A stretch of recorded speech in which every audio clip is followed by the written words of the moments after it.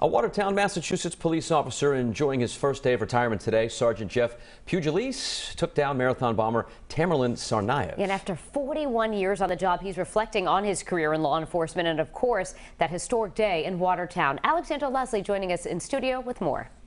Well, if Sergeant Pugliese had a choice, he'd work as a police officer for as long as he could.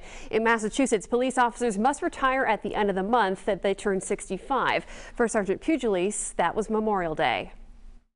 Sergeant Jeff Pugliese says he knew he wanted to be a police officer at 16 and calls it the finest profession in the world to have. It's exciting, and you get to help a lot of people. You do have to deal with a lot of bad people, but just the feeling of helping people is incredible. He became a national hero when he took down Boston Marathon bomber Tamerlan Tsarnaev. On the night of the Watertown shootout, Pugliese says the only thing separating them was a 4-foot chain link fence. He stopped. He literally went like this, looked at the gun, looked at me when we made eye contact, and then he threw the gun at me and hit me in the shoulder with it.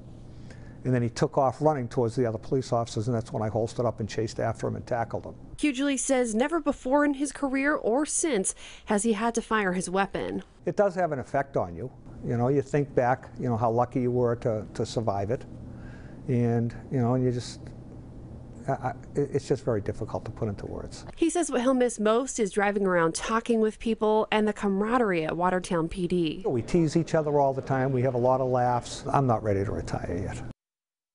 And at his final roll call yesterday, fellow officers and other family members in law enforcement were able to attend. Actor J.K. Simmons, who portrayed Pugliese in the 2016 film Patriots Day, also sent a videotaped message of congratulations.